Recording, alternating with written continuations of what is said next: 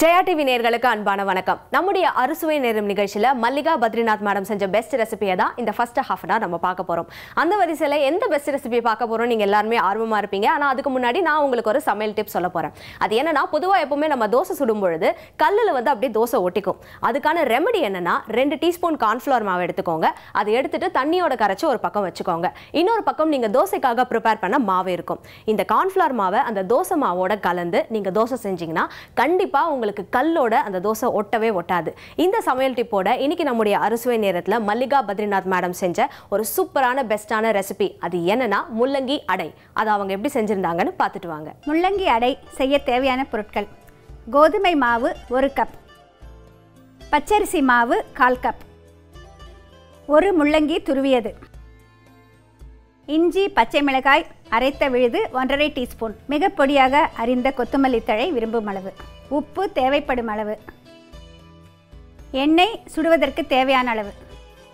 முள்ளங்கி அடை செய்ய தேவையான பொருட்கள் என்னென்னு பார்த்தீங்க இல்லையா? பொதுவாக வந்து கோதுமை மாவில் வந்து நம்ம வந்து சப்பாத்தி பண்ணுவோம், விதவிதமாக பண்ணுவோம்.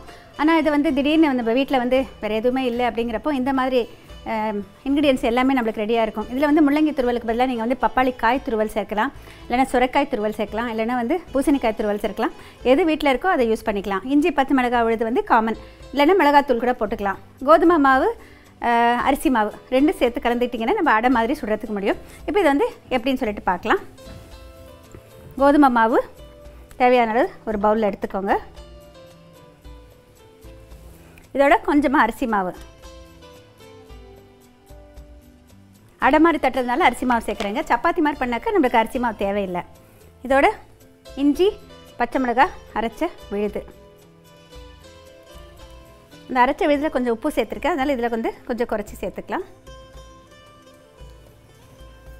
இதோட முள்ளங்கி துருவல், இதை வந்து எந்த விதமாக தண்ணி எல்லாம் புழிய வேண்டாங்க, இது அப்படியே சேர்த்துக்கணும். இந்த மாய்ச்சரோடையே அது பிசையணும். தேவைப்பட்டால் தான் நம்ம வந்து தண்ணி சேர்த்துக்கணும். இதையும் சேர்த்துக்கலாம். இதோட நல்ல பொடியாக அரிஞ்ச கொத்தமல்லி, விருப்பப்பட்டால் புதினா கூட சேர்த்துக்கலாம், இல்லைனா இதோட ஏதாவது ஒரு கீரை பொடியாக கட் பண்ணி சேர்த்துக்கலாம். எப்படி சேர்த்தாலும் நல்லாயிருக்கும். இப்போ இதெல்லாத்தையும் சேர்த்து நல்லா பிசையணும்.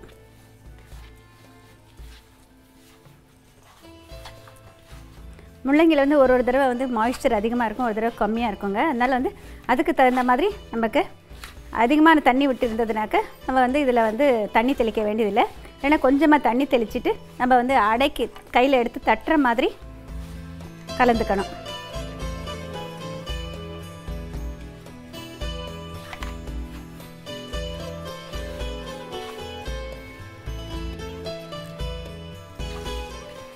நம்ம சப்பாத்தி மாவை விட கொஞ்சம் தளர இருந்தால் தான் நம்ம கையில் எடுத்து தட்ட முடியும். அந்த அளவுக்கு நம்ம பிசைச்சிக்கணும்.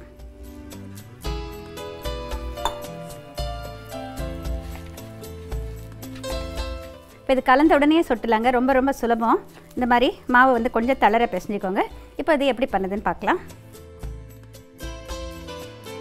இப்போ இந்த மாவு வந்து இந்த மாதிரி பிசைஞ்சு வச்சாச்சுங்க. இந்த சிலிக்கா ஷீட்டில் வந்து கொஞ்சமாக எண்ணெய் பூசி வச்சுருக்கேன். இது வந்து நம்ம சின்னதாக தட்டிட்டு தோசைக்கல்லில் நேரடியாக எடுத்து போடலாம், இல்லைன்னா நீங்கள் விருப்பப்பட்டால் வந்து நேரடியாக தோசைக்கல்லையும் தட்டலாம். இப்போ இது வந்து இந்த மாதிரி தளர இருக்கிறத வந்து இப்படி கையில் கொஞ்சமாக எண்ணெய் பூசிக்கலாம்.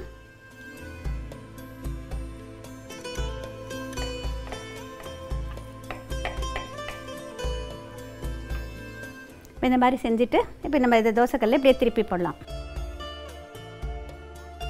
இப்போ இதே மாதிரி இன்னொன்று செஞ்சு காமிக்கிறேன் பாருங்கள். இந்த மாதிரி உருட்டிக்கோங்க. இதில் வந்து எண்ணெய் பூசி வச்சுருக்கேன். நீங்கள் வேறு திக்கு பிளாஸ்டிக் ஷீட் கூட எடுத்துக்கலாம்.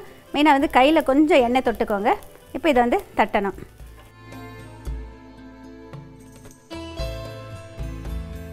இப்போ இதை வந்து தோசைக்கல்லில் நேரடியாகவும் தட்டலாம், இல்லைன்னா இதை வந்து இப்படி எடுத்துகிட்டு இப்படி திருப்பி போடணும். இந்த சிலிக்கா ஷீட்டுங்கிறதுனால சூட்டுக்கு ஒன்றும் ஆகாதுங்க. இப்போ பாருங்கள் இப்படி திருப்பி போடுறேன். இப்படியே எடுத்தால் இப்படியே வந்துடும். இப்போ சூடு பட்டாலும் ஒன்றும் ஆகாது. இல்லைன்னா வாழை இலையில் தட்டினீங்கன்னா உங்களுக்கு வந்து நல்லாயிருக்கும். இப்போ இதே மாதிரி இன்னொன்று தட்டிக்கலாம். திக்னஸ் வந்து நீங்கள் பார்த்து பண்ணிக்கோங்க. நம்ம சப்பாத்தி மாதிரியும் போடலாம், இல்லைன்னா வந்து அதை விட வந்து கொஞ்சம் திக்காகவும் போட்டுக்கலாம். இதுக்கு வந்து ஊறுகாய் மாதிரி ஏதாவது தொட்டுக்கிட்டால் போதுமானது, தொக்கு மாதிரி. பாருங்கள் இந்த மாதிரி எடுத்துகிட்டு இப்போ தலைகீழ இப்படி திருப்பணும்.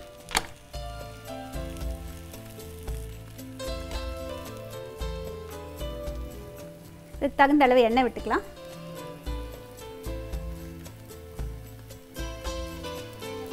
கீழ்பாகம் நல்லா சுட்டதுக்கப்புறம் திருப்பி போடணும்.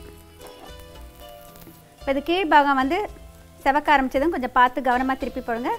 சின்ன சின்னதாக தட்டினா தான் நம்மளுக்கு சுலபமாக இருக்கும் அடங்குறப்போ. திருப்பி போட்டுக்கோங்க. இதில் வந்து நிறைய முள்ளங்கி சேர்க்கலாம். அதிக அளவு சேர்த்தா கூட உங்களுக்கு நல்லா வரும். முள்ளங்கி உங்களுக்கு எல்லாருக்கும் தெரியும், நம்மளுக்கு வந்து உடம்புக்கு ரொம்ப நல்லது. முக்கியமாக வந்து ஊழச்சதை போடாது.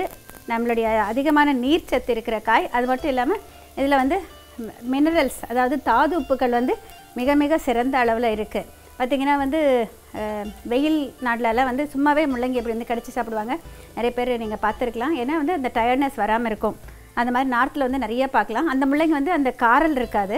இங்கே இருக்கிறத விட அது வந்து காரல் இல்லாமல் இருக்கும். எப்போது வேணாலும் வந்து வருஷம் பூராவுமே வந்து இப்போல்லாம் கிடைக்குது. நம்ம வந்து முள்ளங்கியை யூஸ் பண்ணிட்டு நிறைய டிஷ்ஷஸ் பண்ணலாம். இது வந்து ரொம்ப சுலபம். நம்ம வந்து அரைச்ச மாவு இல்லை, வேறு எதுவும் இல்லை அப்படிங்கிறப்ப வந்து கொஞ்சம் வித்தியாசமாக பண்ணணுன்னாக்கா இந்த மாதிரி பண்ணலாம். இதுக்கு தக்காளி சட்னி கூட கொடுக்கலாம். இல்லைன்னா வந்து தொக்கு மட்டும் கொடுத்தாலும் போதுமானது. அப்படியே சாப்பிட்டாலும் டேஸ்டியாக இருக்கும். இதையே நீங்கள் வந்து சிறுதானிய மாவு ஏதாவது சேர்த்து கலந்தும் செய்யலாங்க. இப்போ நான் அரிசி மாவும் கோதுமை மாவும் சேர்த்துருக்கேன். நீங்கள் கோதுமை மாவு அரிசி மாவோட கம்பு மாவு சேர்க்கலாம், இல்லைனா கேழ்வரகு மாவு சேர்க்கலாம். வேறு எந்த சிறுதானிய மாவு இருந்தாலும் சேர்த்துக்கலாம். ஆனால் முக்கியமாக கோதுமை மாவு இருக்கணும். அப்போ தான் நம்மளுக்கு வந்து தட்டுறதுக்கு சுலபமாக இருக்கும். இப்போ இது பாருங்கள், தயாராகிடுச்சு.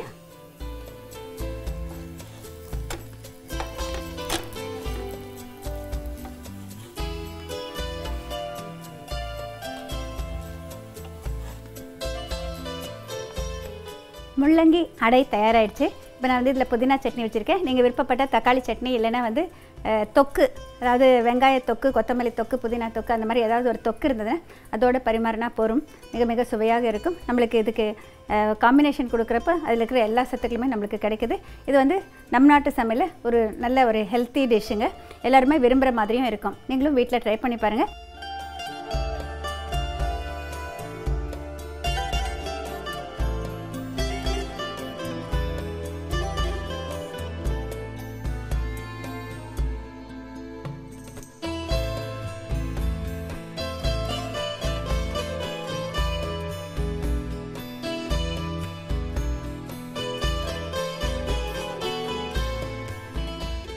என்ன நேர்களே, சூப்பரா எப்படி வந்து முள்ளங்கி அடை செய்யறதுன்னு நீங்க பார்த்திருப்பீங்க. கண்டிப்பா உங்களுடைய வீட்டில் அது எல்லாமே ட்ரை பண்ணி பாருங்க. இப்போ அடுத்ததா இன்னொரு பெஸ்ட் ரெசிபியும் உங்களுக்காக காத்துட்டு இருக்கு. அது என்னன்னா தயிர் ஜவ்வரிசி ஊத்தாப்பம். அதை நம்முடைய மல்லிகா பத்ரிநாத் மேடம் எப்படி செஞ்சிருக்காங்கன்னு பார்த்துட்டு வாங்க.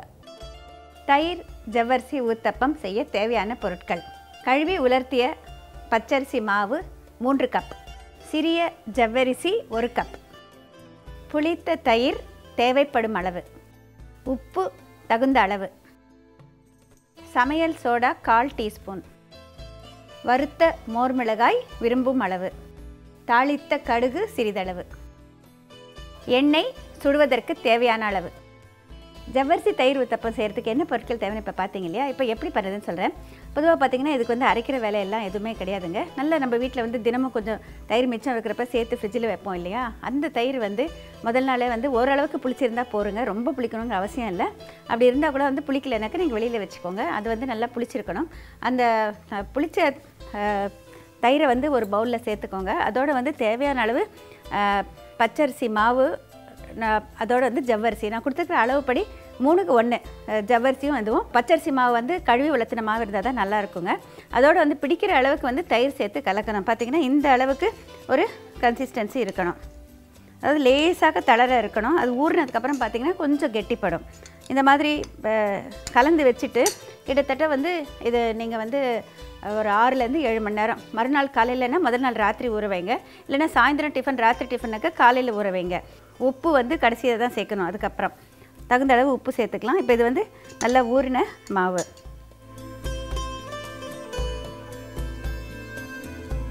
மோர் மிளகாய், பொதுவாக மோர் மிளகாயிலையும் வந்து நம்ம சுட்ட பொரிச்சு வச்சுருக்கோம் இல்லையா?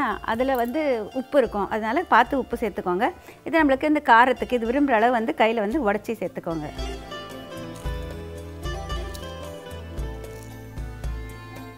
கொஞ்சமாக வந்து எண்ணெயில் வந்து கடுகு தாளித்து போட்டால் போகிறோம். எண்ணெய் வந்து போடுங்கிற அவசியம் இல்லைங்க. அந்த தாளித்த கடுகு இதை மட்டும் நான் போட்டுக்கிறேன். எந்த அளவுக்கு வேணுமோ கொஞ்சம் போட்டுக்கோங்க. இதெல்லாம் சேர்த்து நல்லா கலந்துடும். இப்போ இதெல்லாம் கலந்ததுக்கப்புறமா இந்த கரண்டியில் வந்து கொஞ்சமாக தயிர் போட்டு இந்த சமையல் சோடா கலந்துக்கலாம்.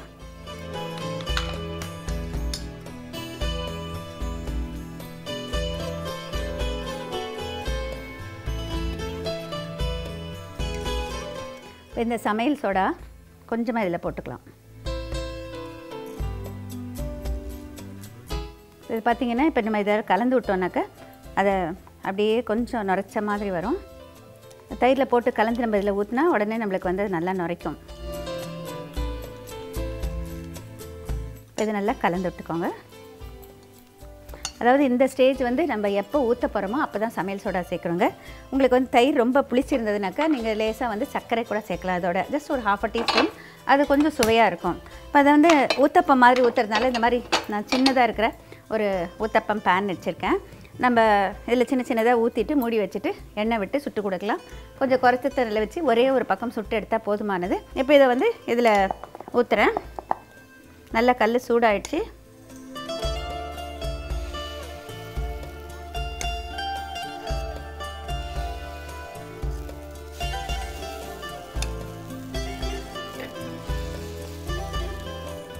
இதில் கொஞ்சமாக எண்ணெய் விட்டுக்கலாம்.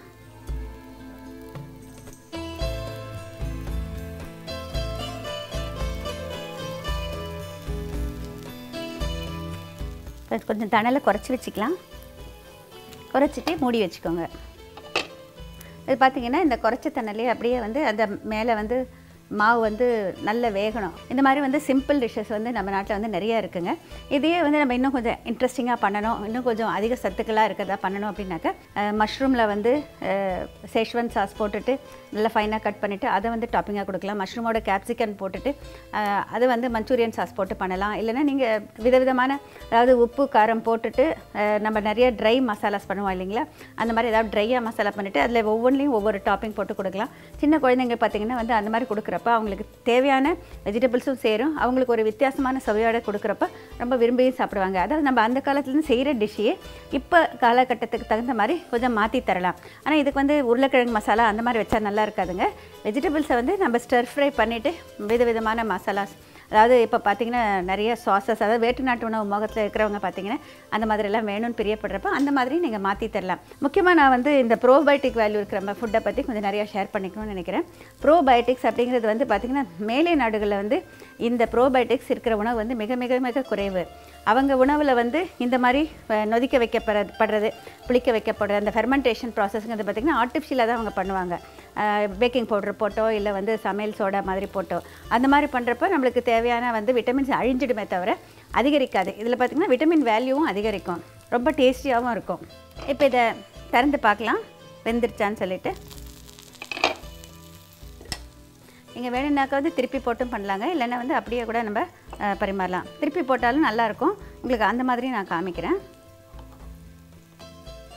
ஒரே பக்கம் சுட்டு கொடுத்தாலும் நல்லா இருக்குங்க. ஆனால் வந்து நீங்கள் திருப்பி போட்டாக்க ரொம்ப நேரம் வேகணுங்கிற அவசியம் இல்லை. திருப்பி போட்டதுக்கப்புறம் சீக்கிரமாக அப்படியே எடுத்துடலாம். ஜவ்வரிசி வந்து நம்மளுக்கு கூட்டியோ குறைச்சியோ சேர்த்துக்கலாங்க. இதில் வெறும் தயிரும் இந்த மாதிரி அரிசி மாவும் சேர்த்து கலந்து கூட பண்ணலாம், ஜவ்வரிசி போட்டும் பண்ணலாம். ஆனால் வெறும் அரிசி மாவும் தயிரும் போட்டு பண்ணுறப்போ நம்மளுக்கு வந்து இந்த காரம் போடணுங்கிற அவசியம் கிடையாது. அதுக்கு வந்து தயிர் ஊத்தப்பம்னு சொல்லுவோம். இப்போ இதை லேசாக எண்ணெய் விட்டுக்கலாம்.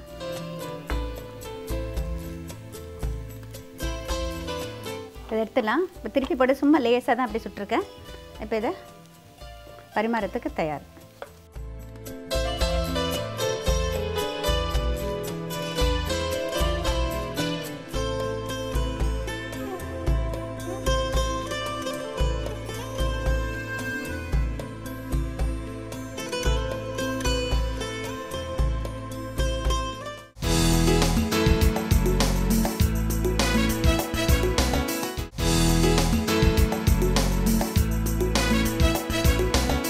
என்ன நேர்களே, சூப்பரா ஒரு ஊத்தாப்பம் எப்படி செய்யறதுன்னு நீங்க எல்லாருமே பார்த்திருப்பீங்க. இப்போ அடுத்ததா இன்னொரு பெஸ்ட் ரெசிபியும் உங்களுக்காக காத்துட்டு இருக்கு. அது என்னன்னா திணை வெந்தய பொங்கல். இந்த காம்பினேஷன்ல நம்முடைய மல்லிகா பத்ரிநாத் மேடம் செஞ்ச அந்த பெஸ்ட் ரெசிபியை நீங்களும் இப்போ பார்த்துட்டு வாங்க.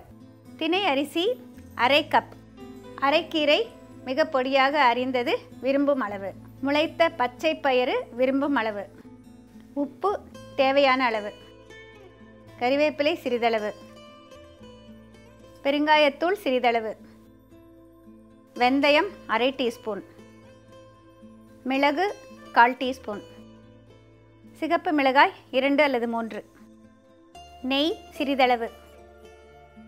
இது வந்து திணை அரிசி பார்த்திங்கன்னா வந்து தோல் நீக்கிய திணையாக இருக்கணும். அதை வந்து லேசாக சூடு பண்ணிக்கோங்க வாணலியில், கொஞ்சம் நல்ல மணம் வரும். அதுக்கப்புறம் அதை எடுத்துடுங்க.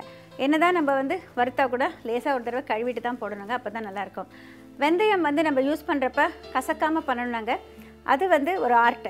வெந்தயம் வந்து நல்லா வாணலி சூடு பண்ணதுக்கப்புறம் போட்டிங்கன்னா ரொம்ப சீக்கிரம் செவக்கும். அந்த மாதிரி செவந்ததுன்னா உங்களுக்கு வந்து வெந்தயம் வந்து கசக்காது, ரொம்ப சுவையாக இருக்கும், கூடுதல் சுவையாக தரும். இந்த வெந்தயம் வறுக்கிறது பார்த்திங்கன்னா ஒரு ஆர்ட்டுன்னு சொன்னேன். நல்ல வாணலி சூடாகிடணுங்க. இதுக்கு வந்து அரை டீஸ்பூன் வெந்தயம் சொல்லியிருக்கேன். உங்களுடைய விருப்பம் கொஞ்சம் குறைச்சியும் சேர்த்துக்கலாம். இந்த நல்ல வாணலி சூடாகிடுச்சிங்க. சூடான வாணலியில் வெந்தயம் சேர்த்துக்கிறேன். அதோட கொஞ்சம் மிளகோட மிளகாயும் சேர்க்குறேன். நம்ம போட்ட உடனே அது செவக்க ஆரம்பிச்சிடும். இது எல்லாத்தையும் ஒன்றாவே சேர்த்துலாம். சீக்கிரமாக செவந்ததுன்னா உங்களுக்கு வந்து வெந்தயம் வந்து கசக்காமல் இருக்கும். அதே மாதிரி வேக வைக்கிறப்ப அதிக நேரம் வேக வச்சிங்கனாலும் கசக்கும். பாருங்கள், இப்போயே வந்து வெந்தயம் செவந்துடுச்சு. இப்போயே ஆஃப் பண்ணிடலாம். இந்த சூட்லேயே பார்த்திங்கன்னா அதை 1 or 2 அப்படியே வெடிக்க ஆரம்பிக்கும். இதுதான் கரெக்ட் ஸ்டேஜ். அப்போ ஆஃப் பண்ணிங்கன்னா சரியாக இருக்கும். இப்போ இந்த வெந்தயத்தை வந்து நம்ம வந்து மிக்சியில் பிடிக்கிறதுனா கொஞ்சம் கஷ்டம் இல்லைங்களா? நம்ம எப்பவும் கையில் இடிக்கிற அந்த காலத்துலேருந்து ஆட்டுக்கல் வீட்டில் வச்சுருப்போம் இல்லையா, அந்த ஆட்டுக்கல் வந்து வச்சுக்கிட்டாக்க ரொம்ப கம்ஃபர்டபுளாக இருக்கும். ஆட்டுக்கல்ல இதை சேர்த்துக்கலாம். ரொம்ப சூடாக இருக்குது. அதுக்குள்ள நம்ம இந்த பக்கம் வந்து தண்ணியை சூடு பண்ணிவிட்டு நம்ம வறுத்து வச்சுருக்கிற திணையை சேர்த்துக்கலாம். திணையை வந்து லேசாக சூடு பண்ணி வச்சுருக்கேங்க. இப்போ 1 கப்பு திணைனாக்கா நம்ம சாதம் மாதிரி வைக்கிறதுக்குன்னு கிட்டத்தட்ட 5 இல்லைன்னா 5.5 கூட தண்ணி பிடிக்கும். நான் அரை கப் எடுத்துருக்கிறதுனால கிட்டத்தட்ட ஒரு 2.5 கப் அளவுக்கு நம்மளுக்கு பிடிக்கும். 2.5லேருந்து 3 வரைக்கும் கூட போடலாம். ஏன்னா நம்ம வந்து கீரை சேர்க்க போகிறோம், முளைக்கட்டின பச்சைப்பயிறு சேர்க்க போகிறோம். எவ்வளோ தண்ணி இருந்தாலும் வந்து அப்சார்ப் பண்ணிவிடுங்க. இப்போ இது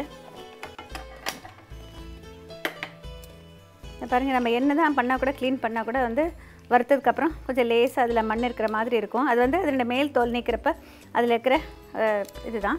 அதனால் கொஞ்சமாக இதை நம்ம வந்து கழுவி தண்ணியை வடிச்சிடலாம்.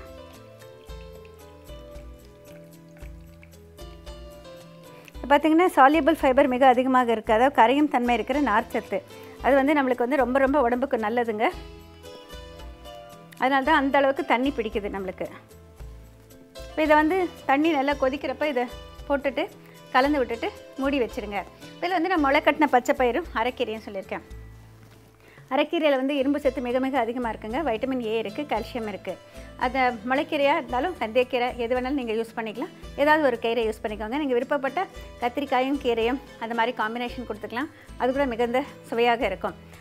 இது எதுவுமே வீட்டில் இல்லையா, பச்சைப்பயிறு முளைக்கட்டினது இல்லைன்னா நீங்கள் பயத்தம்பருப்பு வேக வச்சு சேர்த்துக்கோங்க. 1 கப்பு திணைக்கு வந்து 3ல் 1 பாகம் பயத்தம்பருப்பு வேக வச்சு சேர்த்திங்கன்னா போதுமானது. பொதுவாக இதை வந்து ப்ரெஷர் குக்கரில் வேக வைக்கணுங்கிற அவசியம் கிடையாதுங்க. இந்த மாதிரி தனியாக வேக வச்சாலே போதுமானது. எப்போதுமே எல்லா சிறுதானியமே நீங்கள் தனியாக வேக வச்சிங்கன்னா உங்களுக்கு வந்து சீக்கிரமாகவும் வேகும். அதே நேரம் வந்து அதிகப்படியான தண்ணீர் இழுத்துக்கொள்ளும். நம்ம கொஞ்சம் சாப்பிட்டாலே வயிறு நிறைந்துடும். ஆரோக்கியத்துக்கு மிக மிக சிறந்தது. முக்கியமாக டயபெட்டிஸ் எல்லாம் இருக்கிறவங்க பார்த்திங்கன்னா வந்து ஸ்லோவாக குளுக்கோஸ் ரிலீஸ் ஆகணும். அப்போ தான் வந்து பேங்க்ரியாஸ்லேருந்து இன்சுலின் செக்ரேஷன் ரெண்டும் சரியாக இருக்கும். அந்த மாதிரி இருக்கிறதுக்கு சால்யூபிள் ஃபைபர் இருக்கிற உணவு வந்து நிறைய சேர்த்துக்கணும். இதில் வந்து சால்யூபிள் ஃபைபர், இன்சால்யூபிள் ஃபைபர் ரெண்டுமே சேர்க்கணும். அதாவது கரையும் தன்மை இருக்கிற நார்ச்சத்து பார்த்திங்கன்னா திணை, வெந்தயம் இதில் எல்லாத்துலேயும் இருக்குது. அதே நேரம் வந்து கரையும் தன்மை அற்ற நார்ச்சத்து அப்படின்னு பார்க்குறப்ப முளைக்கட்டின பச்சைப்பயிர் இருக்குது. அதில் வந்து நம்ம முளை கட்டுற போது வைட்டமின் சி அதிகமாகுது, பி காம்ப்ளெக்ஸ் இருக்குது. எல்லா விதமான வைட்டமின்களும் நம்மளுக்கு வந்து சேர்ந்து கிடச்சிடும். இப்போ இது கொதி வருது பாருங்கள். இதில் வந்து இப்போ இந்த வறுத்த திணையை கழுவி வச்சுருக்கேன், இதில் சேர்த்துக்கலாம்.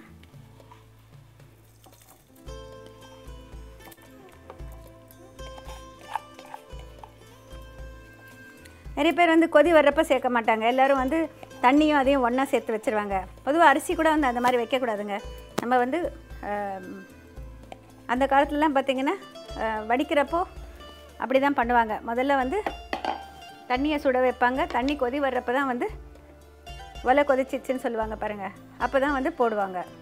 இப்போ நிறைய பேர் வந்து ப்ரெஷர் குக்கரில் இருக்கிறப்ப அப்படியே ஒன்றா சேர்த்து வைக்கிறோம். ஆனால் அதுக்கு அந்த மாதிரி செய்ய முடியாது. ஆனால் அந்த காலத்து மெத்தடில் வந்து அப்படி தான் பண்ணிகிட்டு இருந்தோம். இப்போ இது பார்த்திங்கன்னா இந்த அளவுக்கு தண்ணி இருக்குது அப்படின்னு சொல்லிட்டு நீங்கள் நினைக்கலாம். வெந்ததுக்கப்புறம் பார்த்திங்கன்னா எல்லாம் அப்சார்ப் ஆகிடும். இதை வந்து தணலை குறைச்சிட்டு மூடி வச்சுக்கலாம். இது வந்து வேகணும். அது பாதி வேகிறப்ப நம்ம வந்து கீரையும் சேர்த்துக்கலாம், பச்சை பயிரும் சேர்த்துக்கலாம், இல்லைன்னா அது வதக்கியும் சேர்க்கலாம், அப்படியே சேர்த்தாலும் நல்லா இருக்குங்க. இப்போது நம்ம வறுத்து வச்சுக்கிற பொருள்களை வந்து இடிச்சிக்க போகிறோம். பொதுவாக இதை இடிக்கிறப்ப 2 கல் உப்பு சேர்ப்போம். கல் உப்பு இல்லைனாக்க லேசாக பொடி உப்பை கொஞ்சம் போட்டுக்கோங்க. அப்போ நம்மளுக்கு நல்லா இடிக்கிறதுக்கு முடியும்.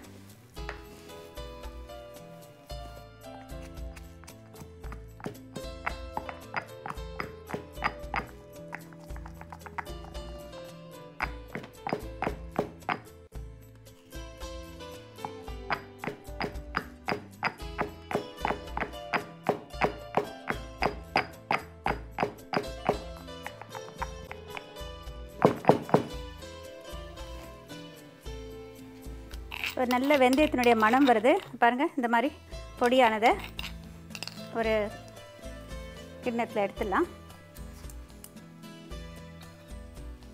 நீங்கள் மிக்சியில் பொடிக்கிறதா இருந்தால் நீங்கள் வந்து கொஞ்சம் அதிகமான குவான்டிட்டியை வறுத்துட்டு மிக்சியில் போட்டு கொஞ்சமாக உப்பு போட்டு பொடி பண்ணி ஒரு டப்பாவில் போட்டு வச்சுக்கோங்க.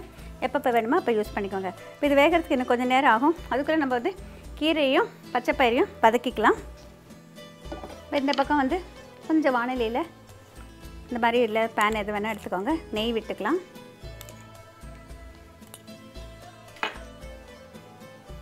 இந்த நெய்லேயே கருவேப்பிலை சேர்த்துக்கலாம். பெருங்காயத்தூள் போட்டுக்கலாம். இந்த முளைக்கட்டின பச்சை பயிறு கொஞ்சம் வதக்கிட்டு அதில் சேர்த்தாக்க நல்லா அது வெந்துடும். சீக்கிரமாகவே இதுலேயும் வதங்கிடும் நம்மளுக்கு. இதுலேயே கீரையும் சேர்த்து வதக்கினாக்க நம்ம வந்து கொஞ்சமாக தண்ணி தெளித்து கூட மூடி வைக்கலாம். இல்லைன்னா ஒரு 5 மினிட்ஸ் குறைச்ச தண்ணியில் வச்சுருந்தாலே போதுமானது. கொஞ்சம் தண்ணி விட்டால் நல்லாயிருக்கும்.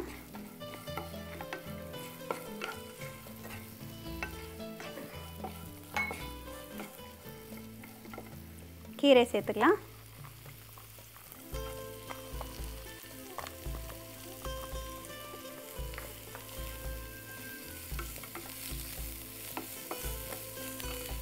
கீரை எப்போவுமே ரொம்ப சீக்கிரம் நம்ம வதங்கிடும். உங்களுக்கு எல்லாருக்கும் தெரியும்னு நினைக்கிறேன்.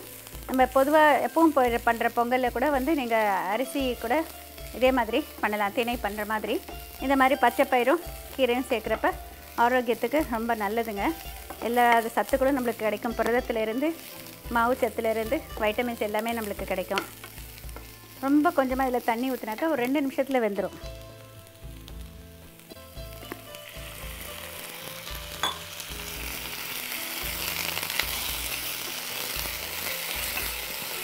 முளைக்கட்டின பச்சை பயிரெல்லாம் அதிக நேரம் வேகணுங்கிற அவசியம் இல்லைங்க. ஏன்னா நம்ம சேலட்லலாம் சாப்பிட்றோம் இல்லையா.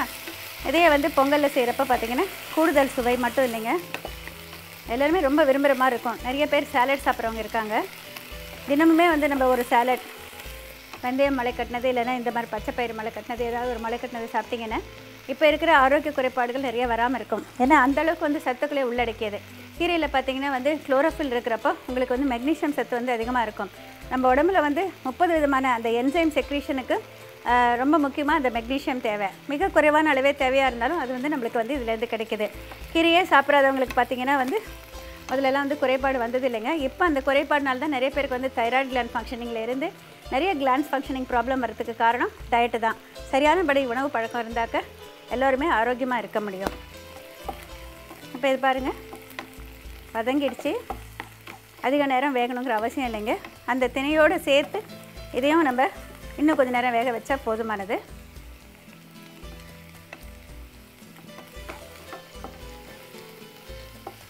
இப்போ பாருங்கள் இந்த தண்ணி அப்சர்வ் ஆகிடுச்சு, நல்லா வெந்துருச்சு. இப்போ இதை இறக்கி வச்சுட்டு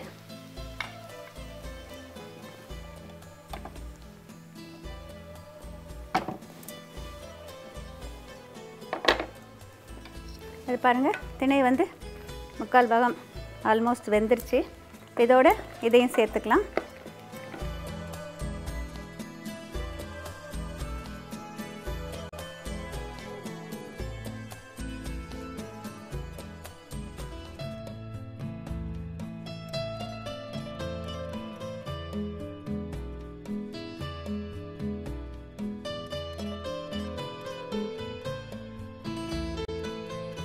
அது சேர்த்து கலந்துட்டு இப்போ இதோட உப்பு சேர்த்துக்கலாம்.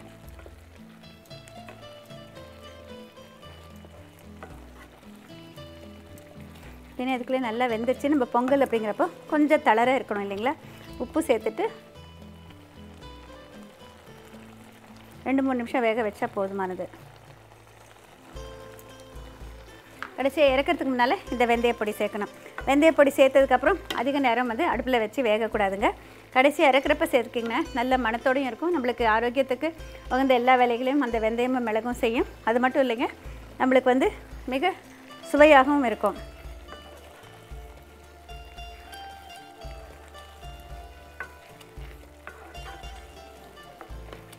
எல்லாம் நல்லா சேர்ந்து வெந்துருச்சு. இப்போது கொஞ்சம் நெய் விட்டுக்கலாம். இந்த பொடியை தூவிக்கலாம்.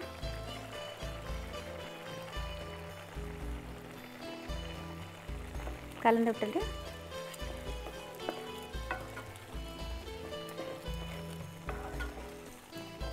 இப்போ அடுப்பு அணைச்சிடுறேன். இது பார்த்தீங்கன்னா வந்து நார்த் இந்தியாவிலலாம் கிச்சடின்னு சொல்லுவாங்க. கொஞ்சம் வாட்டரியோடையே கொடுப்பாங்க. ஆனால் இது வந்து பார்த்திங்கன்னா இப்போ இப்படி இருக்குது. 5 நிமிஷம் கழித்து பார்த்தீங்கன்னா அந்த மாய்ஸ்சர் பூரா அப்சார்ப் ஆகிடும். எப்போவுமே சிறுதானியம் நீங்கள் இறக்குறப்போ ரொம்ப கெட்டிப்பட்டதும் இறக்காதீங்க. கொஞ்சம் நேரம் கழிச்சதுனாக்கா அது இன்னும் கொஞ்சம் திக்காகிடும். அதனால் கொஞ்சம் இந்த மாதிரி கொஞ்சம் மாய்ஸ்சர் இருக்கிறப்ப எடுத்திங்கன்னா 5 நிமிஷம் கழித்து பார்த்தீங்கன்னா ஃபுல் நல்லா எக்ஸ்பேண்ட் ஆகிட்டு நம்மளுக்கு தேவையான கன்சிஸ்டன்சி வந்துடும். ரொம்ப கெட்டியாக பண்ணி இறக்குறப்பே இருந்ததுனாக்கா கொஞ்சம் நேரம் கழித்து சாப்பிட்றப்ப ரொம்ப ஒரு மொத்த மாதிரி ஆகிடும். நிறைய பேருக்கு வந்து விரும்ப மாட்டாங்க. அதனால் இந்த மாதிரி எடுத்திங்கன்னாக்கா வந்து கொஞ்சம் நேரம் கழித்து சாப்பிட்ற நல்லாயிருக்கும். நீங்கள் முந்திரி பருப்பெல்லாம் உங்களுடைய விருப்பம். இஞ்சி வேணாலும் நீங்கள் சேர்த்துக்கலாம். பொதுவாக வெந்தயம் மிளகு சேர்க்குறப்போ இஞ்சி சேர்க்கணுங்கிற அவசியம் கிடையாதுங்க. இப்போ இதை பரிமாறத்துக்கு எடுத்துடலாம்.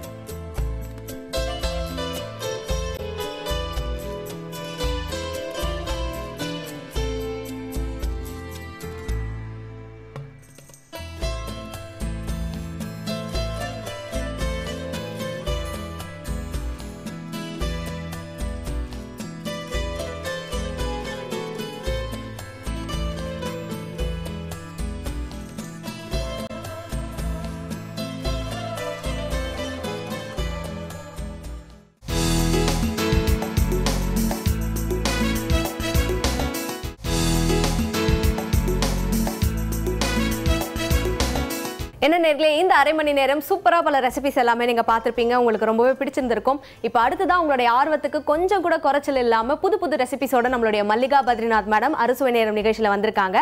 அது என்னென்ன ரெசிபிஸ்னா, ஃபர்ஸ்ட் ரெசிபியே பார்த்தீங்கன்னா வல்லாரை சாக்லேட், செகண்ட் ரெசிபி பார்த்தீங்கன்னா கேரமல் சாக்லேட். சாக்லேட்னாலே பசங்களுக்கு பிடிக்கும் தானே. நீங்களும் உங்களுடைய வீட்டில் எல்லாம் ட்ரை பண்ணி பாருங்க. அதுக்கு முன்னாடி நம்மளுடைய மல்லிகா பத்ரிநாத் மேடம் அதை எப்படி செய்கிறாங்கன்னு பார்த்துட்டு வாங்க. எல்லோருக்கும் வணக்கம்.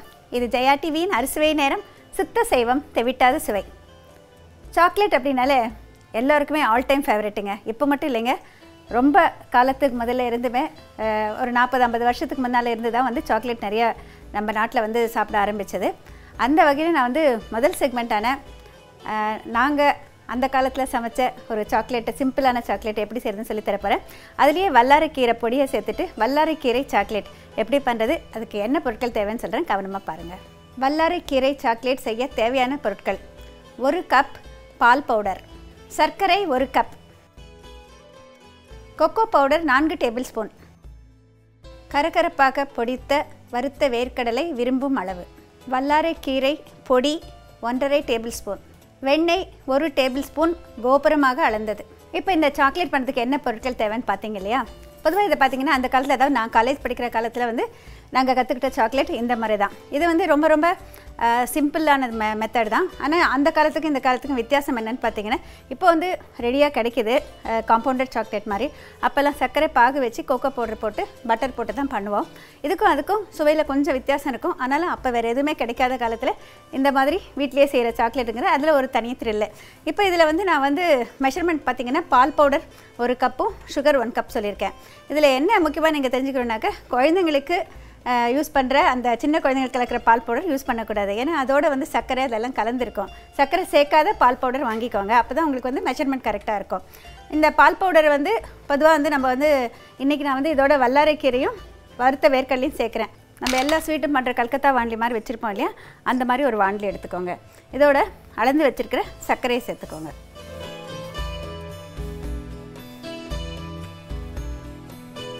எப்போதுமே வந்து சர்க்கரை மூழ்கிற அளவுக்கு தண்ணி ஊற்றுவோம். டம்ளரில் உங்களுக்கு கணக்கு வேணுனாக்கா நம்ம 1/2 முக்கால் கப்புக்குள்ளே வரும். இதை வந்து என்ன பண்ணணுன்னாக்கா, முதல்ல வந்து சர்க்கரை கரையிற வரைக்கும் கலந்து விடணுங்க. அதுக்கப்புறம் சர்க்கரை பாகு கொதிக்க ஆரம்பிக்கும். கொதிக்க ஆரம்பிக்கிறப்ப அடிக்கடி கலந்து விடக்கூடாது, ஏன்னா பாகு வரத்துக்கு லேட் ஆகும் அப்படி பண்ணிங்கன்னா. பொதுவாக சர்க்கரை வந்து இட் அண்டர்கோஸ், அதாவது சர்க்கரையாகட்டும் வெல்லமாகட்டும், முதல்ல வந்து இது கரையும், அப்புறம் லேசான பிசுபிசுப்பு வரும், அதுக்கப்புறமா அரை கம்பி பதம், அப்புறம் ஒரு கம்பி பதம், அந்த மாதிரி வந்து டிஃப்ரெண்ட் ஸ்டேஜஸ் இருக்குது. அந்த டிஃப்ரெண்ட் ஸ்டேஜஸுக்கு தகுந்த மாதிரி தான் நம்மளுடைய ஒவ்வொரு ஸ்வீட்டினுடைய பதமும் இருக்கும். இப்போ இது கரையிறதுக்குள்ளார நம்ம இங்கே சலிச்சு வச்சுக்கலாம். இது பால் பவுடர், இதோட நான் வல்லாரைக்கீரை பொடி சேர்த்துக்கிறேன். இது கொஞ்சம் லேசாக துவர்ப்பும் கசப்பும் இருக்கும், ஆனால் சாக்லேட்டில் சாப்பிட்றப்ப தெரியாது உங்களுக்கு. கொக்கோ பவுடர்,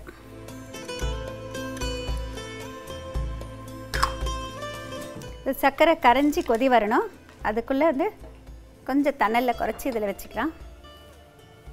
இப்போ இதை வந்து நம்ம சலிச்சு வச்சுக்கலாம்.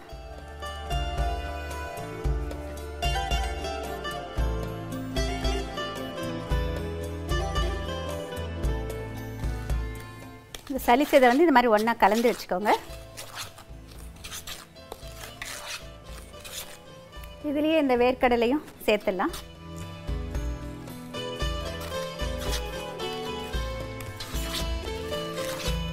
இதில் வல்லாரைக்கீரை போட்டதுனால உங்களுக்கு டார்க் ப்ரௌன் வராதுங்க, கொஞ்சம் அந்த க்ரீனும் ப்ரௌனும் கலந்த மாதிரி தான் இருக்கும்.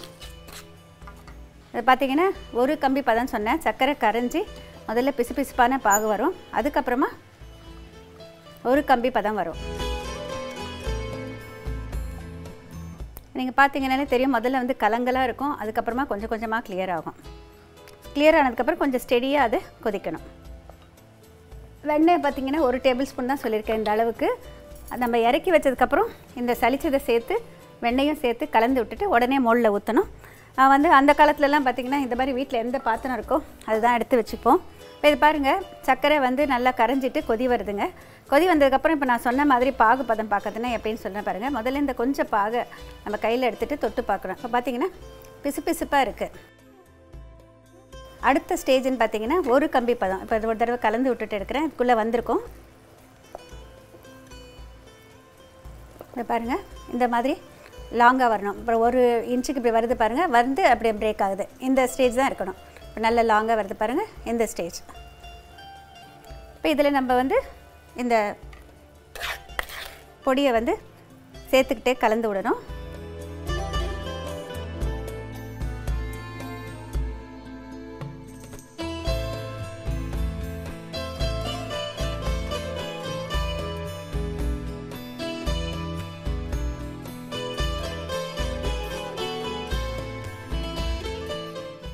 ஆஃப் பண்ணிவிட்டு தாங்க இதை கலக்கணும்.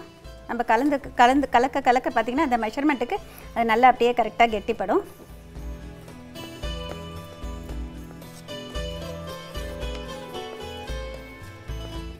பாருங்கள், நம்ம கலக்கிறப்பயே அப்படியே நம்ம கெட்டி ஆகுது.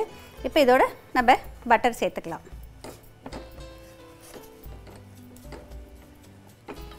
ஒரு டேபிள் ஸ்பூன் பட்டர் சொல்லியிருக்கேன், அந்த பட்டர் சேர்த்துக்கலாம்.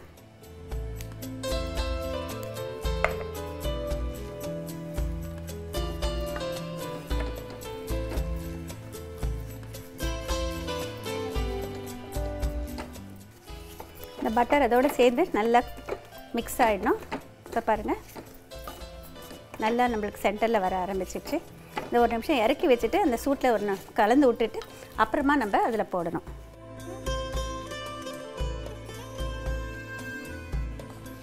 பாத்திரம் ரொம்ப முக்கியம், இந்த பதம் ரொம்ப முக்கியம். அதே நேரம் இறக்கி வச்சு கிளறது. அதுக்கப்புறம் பார்த்திங்கன்னா பட்டர் போட்டதுக்கப்புறம் இது அப்படியே ஒரு நிமிஷம் கலந்து விட்டுட்டே இருந்தீங்கன்னா நல்லா கெட்டிப்படும். அப்போ தான் நம்மளுக்கு அதில் போட்ட உடனே சாக்லேட் ஒரு 5-10 மினிட்ஸில் செட் ஆகும். இது பாருங்கள், இப்போ இதை கையில் எடுத்துகிட்டு நம்மளுக்கு எந்த திக்னஸ்க்கு வேணுமோ அந்த திக்னஸ்க்கு போடணும்.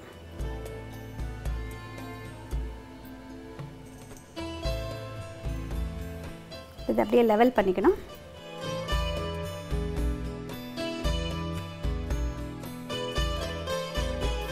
இது பாருங்கள், இந்த மாதிரி ஃப்ளாட் பண்ணியாச்சு. 1 நிமிஷம் 2 நிமிஷம் கழித்து கொஞ்சம் சூடு குறைஞ்சதுக்கப்புறம் நம்ம வந்து ஒரு கத்தியால், கூர்மையான கத்தியால் நம்மளுக்கு எந்த மாதிரி ஷேப் வேணுமோ அது மாதிரி கட் பண்ணிக்கலாம்.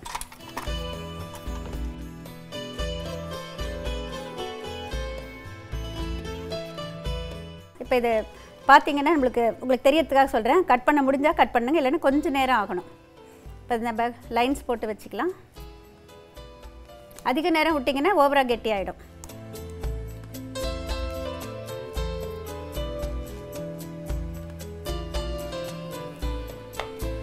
ஒரு 5 மினிட்ஸ் கழித்து இது நம்ம நல்லா கட் பண்ணிக்கிட்டிங்கனாக்க அதுக்கப்புறமா நம்மளுக்கு பீசஸாக எடுக்கிறதுக்கு வரும். இது வந்து நம்ம என்ன கட் பண்ணாலும் கொஞ்சம் ஷேப்பு அவ்வளோ இதுவாக வரல இல்லைங்களா? அதுக்கு என்ன பண்ணலாம் அப்படின்னாக்க, அந்த காலத்தில் வந்து நம்ம ஃப்ரீசரில் வைக்கிற ஐஸ் க்யூப் ட்ரே இருக்கு இல்லையா, அந்த ட்ரேயில் வந்து இப்படி ஐஸை வந்து கட் பண்ணுறதுக்கான ஒன்று தனியாக இருக்கும். இப்போ இதில் ஊற்றிட்டு நம்ம அதில் வச்சு ப்ரெஸ் பண்ணோன்னாக்க அந்த ஸ்கொயர்ஸ் வந்து உங்களுக்கு கரெக்டாக வந்துடும். ஆனால் இப்போ வரதெல்லாம் வந்து பிளாஸ்டிக் வருது. அந்த காலத்தில் பார்த்திங்கன்னா அந்த மெட்டல் தான் இருக்கும். அதில் போட்டு செட் பண்ணோன்னாக்கா நம்மளுக்கு வந்து ப்ரெஸ் பண்ணி எடுத்தாக்கா ஈஸியாக நம்மளுக்கு வந்துடும். இல்லைனா வந்து ஒரு ஷார்ப் நைஃப் எடுத்துக்கணுங்க. அந்த நைஃப்பில் வந்து கொஞ்சமாக பட்டராவது நெய்யாவது பூசிட்டு அது கொஞ்சம் செட் ஆக ஆரம்பித்ததுக்கப்புறமா நம்ம வந்து கோடு போட்டு நல்லா வந்து டீப்பாக கோடு போட்டுட்டு கட் பண்ணிங்கன்னா உங்களுக்கு கரெக்டான ஷேப் வந்துடும். நீங்கள் போடுறது வந்து நம்ம பர்ஃபி போடுறது எப்படி போடுறோமோ அந்த மாதிரி ஒரு சிலருக்கு வந்து அந்த ஆர்ட்டு கரெக்டாக போடுவாங்க. ஒரு சிலருக்கு கொஞ்சம் ஒன்று நம்ம பாத்திரத்துக்கு தகுந்த மாதிரி நல்ல கரெக்டான ஸ்கொயர் இருந்தாலே நம்மளுக்கு கரெக்டாக போட முடியும். இல்லைனா வந்து கொஞ்சம் அந்த மாதிரி ஷேப்லெஸ் இருக்கும். அதை பற்றி பரவாயில்ல, ஆனால் வந்து டேஸ்ட் ரொம்ப நல்லாயிருக்கும். இதை வந்து ஒரு டப்பாவில் போட்டு ஃப்ரிட்ஜில் வச்சிங்கன்னா 1 மாதம் 2 மாதம் எவ்வளோ நாள் வேணாலும் வச்சுருந்து சாப்பிட்லாங்க. நான் சொன்ன மாதிரி கொஞ்சம் கொஞ்சமாக வித்தியாசப்படுத்தி நீங்கள் செய்யலாம்.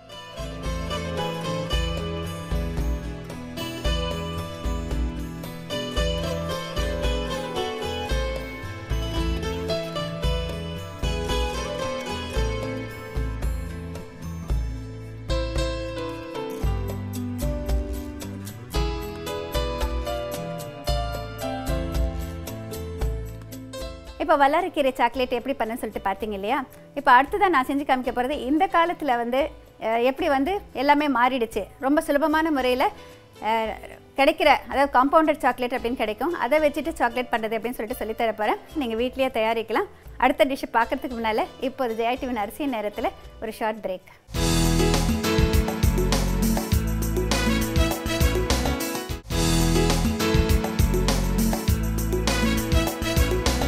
Welcome back. இது ஜெயா டிவியின் அரிசுவை நேரம். சுத்த செய்வம் தெவிட்டாத சுவை. நிறைய பேர் வந்து வீடுங்களையே சாக்லேட் செஞ்சு விற்க ஆரம்பிச்சிட்டாங்க. அதில் வந்து விதவிதமான ஸ்டஃபிங் போடுறாங்க. எப்படி அவ்வளோ சுலபமாக பண்ணுறாங்க, இது நிறைய பேர் தெரிஞ்சுக்கணும்னு சொல்லிட்டு விரும்புகிறாங்க.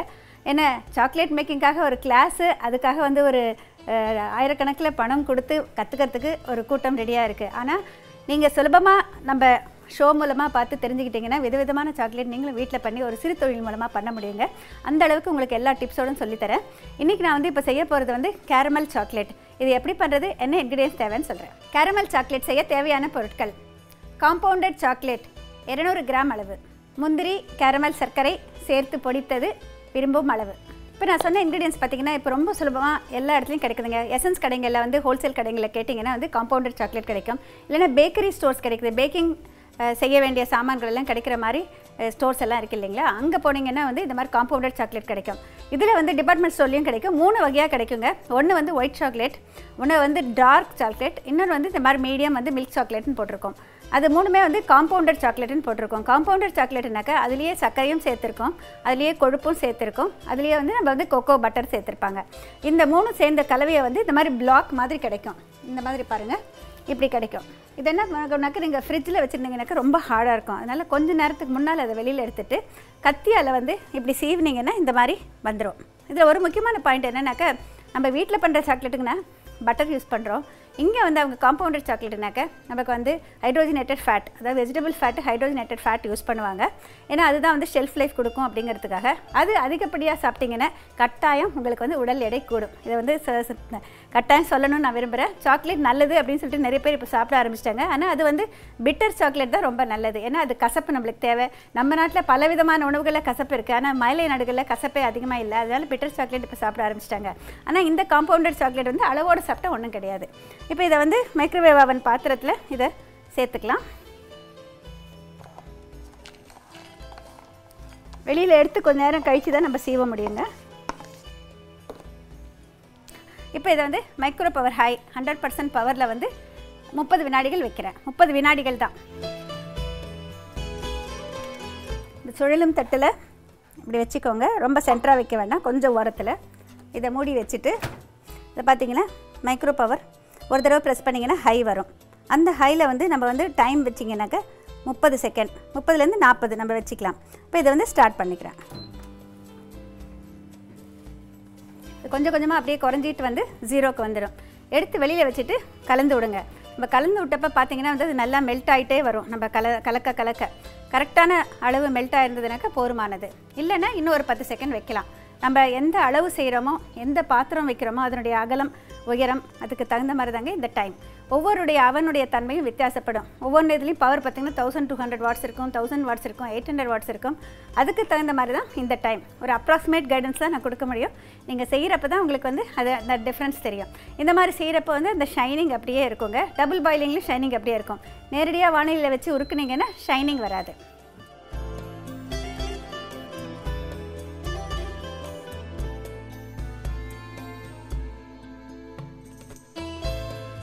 இப்போ இது கலந்து விடுறேன் பாருங்கள். அது மெல்ட் ஆகிடுச்சு. மேலே பார்க்குறதுக்கு மெல்ட் ஆகாத மாதிரி இருக்குது. ஆனால் கலக்க பார்த்திங்கன்னா உங்களுக்கு பூரா அப்படியே மெல்ட் ஆகிடும். விதவிதமான ஸ்டஃபிங் போட்டு ஜஸ்ட் இந்த மாதிரி மெல்ட் பண்ணிட்டு தான் இப்போ நிறைய பேர் வந்து சாக்லேட் மேக்கிங்கை வீட்டில் இருந்தே பண்ணுறாங்க. ஒரு பிஸ்னஸாக நிறைய ஸ்டஃபிங் பண்ணலாங்க.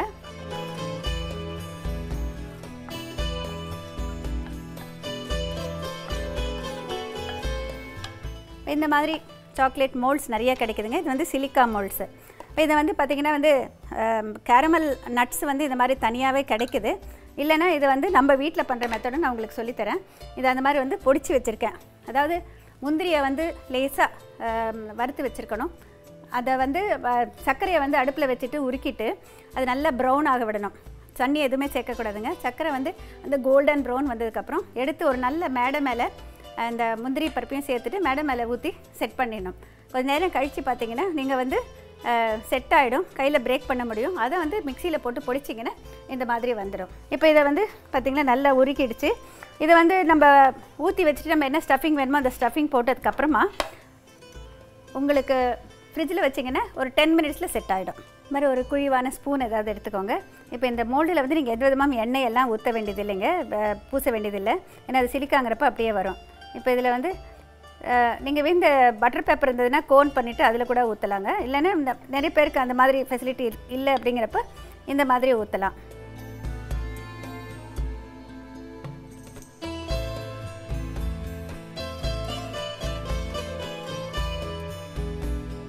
ஒரு வேளை திரும்ப கெட்டிப்பட்டுருச்சுன்னா நீங்கள் வந்து அதுக்குள்ளே மறுபடியும் அவனில் வச்சிங்கன்னாக்கா ஒரு 10 செகண்ட் உருகிடும்.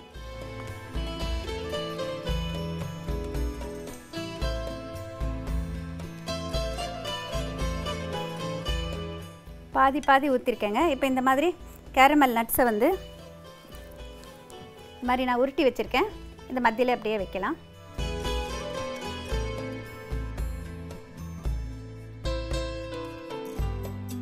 நீங்கள் விருப்பப்பட்டால் வெறும் முந்திரியை வறுத்து பொடியாக கட் பண்ணிவிட்டு அதை சேர்த்துக்கலாம். இல்லைன்னா திராட்சை சின்னதாக இருக்கிற திராட்சை வந்து கிஸ்மிஸ் திராட்சை எடுத்துட்டு ஒவ்வொன்று வைக்கலாம். குட்டியாக இருக்கிற பாதாம் பருப்பு இருக்கு இல்லையா வறுத்தது, அதையும் வந்து வைக்கலாம். நிறைய ஸ்டஃபிங்ஸ் வைக்கலாங்க. இப்போ இதை வந்து மேலே ஊற்றணும்.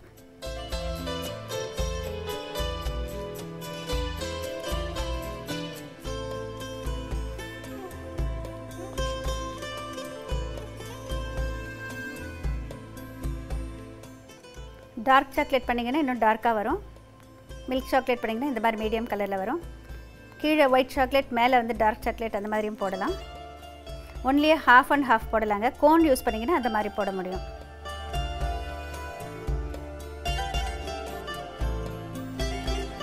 இது அப்படியே வந்து ஃப்ரீசரில் வைக்கக்கூடாதுங்க. ஃப்ரிட்ஜில் ஒரு 5-10 மினிட்ஸ் வச்சிங்கன்னா அது அப்படியே கெட்டிப்பட்டுரும். கெட்டிப்பட்டதுக்கப்புறம் நம்ம வந்து தலைகீழ திருப்பிட்டு நம்ம உள்ளேருந்து அதை எடுத்துடலாம். விதவிதமான ஷேப்ஸ் கிடைக்குதுங்க.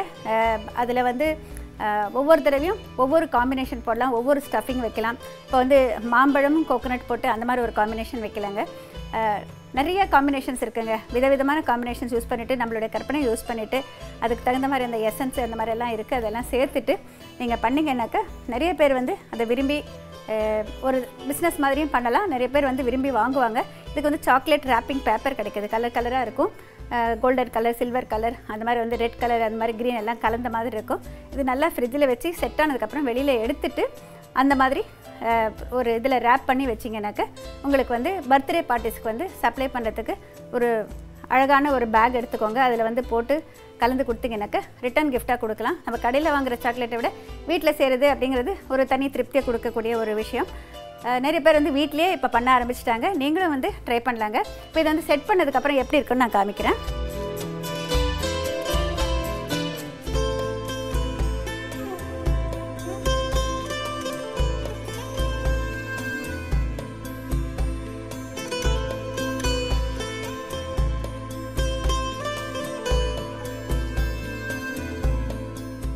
ரெண்டு விதமான சாக்லேட் எப்படி பண்ண சொல்லிட்டு நீங்கள் பார்த்தீங்க இல்லையா? இப்போ முதல்ல பண்ண நம்ம வீட்டில் செய்கிற வல்லாரை சாக்லேட் எப்படி பண்ண சொல்லிட்டு ஒரு ரீகேப் பார்க்கலாங்க.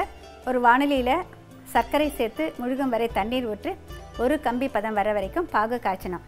ஒரு சல்லடையில் அளந்து வச்ச பால் பவுடர், வல்லாரை கீரை பொடி, கொக்கோ பவுடர் 3ஐயும் சலித்து எடுத்துக்கணும். இந்த சர்க்கரை பாகு கம்பி பதம் வந்ததுக்கப்புறம் சலித்து வச்சதை கொஞ்சம் கொஞ்சமாக சேர்த்துக்கிட்டே கலந்து விடணும். அது நல்லா கெட்டிப்படும். கடைசியாக ஒரு டேபிள் ஸ்பூன் வெண்ணெய் சேர்த்துட்டு இறக்கி வைக்கணும். நெய் பூசிய இல்லைன்னா வெண்ணெய் பூசிய தட்டில் மாற்றிட்டு கொஞ்சம் நேரம் கழிச்சிட்டு ஒரு கூரிய கத்தியால் கட் பண்ணிங்கன்னா வல்லாரை கீரை சாக்லேட் தயார்.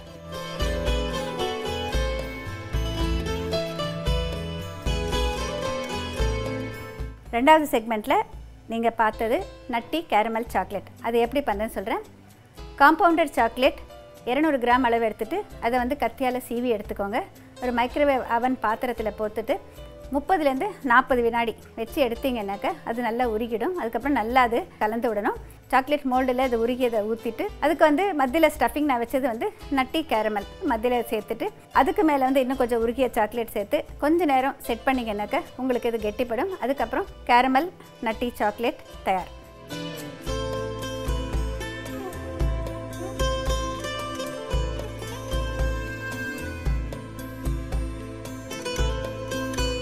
இனிமேல் நீங்கள் வீட்டில் விதவிதமாக சாக்லேட் பண்ண ஆரம்பிச்சிடுவீங்க. எனக்கு விஷ் யூ ஆல் த பெஸ்ட்டுங்க. அடுத்த வாரம் இதே மாதிரி ஒரு வித்தியாசமான நீங்கள் எல்லாரும் விரும்புகிற மாதிரி நிறைய விஷயங்கள் உங்களுக்கு சொல்லித்தர போகிறேங்க. அதுவரை விடைபெறுவது உங்கள் மல்லிகா பத்ரிநாத். வணக்கம். இன்னைக்கு நம்முடைய அறுசுவை நேரம் நிகழ்ச்சியில் பார்த்த எல்லா ரெசிபீஸுமே சூப்பரான ரெசிபீஸ், ரொம்பவே பெஸ்ட்டான ரெசிபீஸ். உங்களுக்கு எல்லாமே அது பிடிச்சிருந்திருக்கும். உங்களுடைய ஃபீட்பேக்ஸை மறக்காமல் எங்களுக்கு இன்னும் நிறைய எழுதி அனுப்பிட்டே இருங்க. இன்னும் பல புது ரெசிபீஸோடு உங்களை அடுத்து சந்திக்கிறோம். அதுவரை உங்களிடமிருந்து விடைபெறுவது அபிராமி.